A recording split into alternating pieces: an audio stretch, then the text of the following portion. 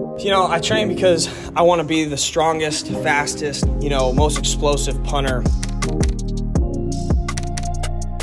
It's been always a goal of mine just to be as quick twitch, as explosive as possible. And that's the reason I train. I always have a goal in mind when I'm training, and that's just carried with me.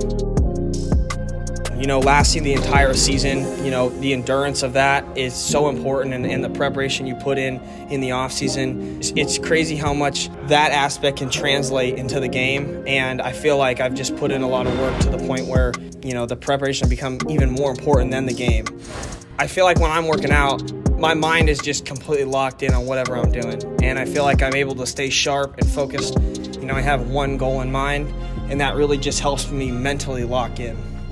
I'm just excited to get to training camp to where I can kind of put those pieces that I've been training in the off season into real practice, into a real situation.